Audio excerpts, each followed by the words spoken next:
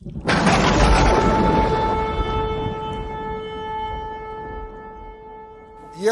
a little while. The writer of Hebrews draws you and I to a serious attention that no matter what life situations may be, and no matter what our world would have to present to us, we need to remind ourselves of this fact.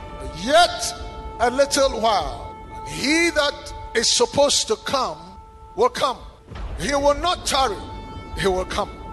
Sometimes when we see the way our world is going and everything seems to be as though God even is no more, and everybody and every one of us is pursuing and chasing all the pursuits of life, and we easily and simply forget that there is a day that each one of us must stand before the living God that created us, and we must all give an account of ourselves as to what we have done with our bodies, whether they are right or wrong.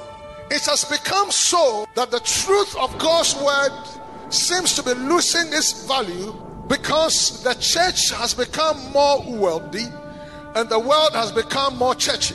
If the truth of God's word would make you forsake the house of God, if we preachers would say that we will not preach the truth of God because we will lose the people, then God has not called us. Because the congregation does not determine what they want to hear. It is God who determines what his people must hear, because every soul belongs to the Lord.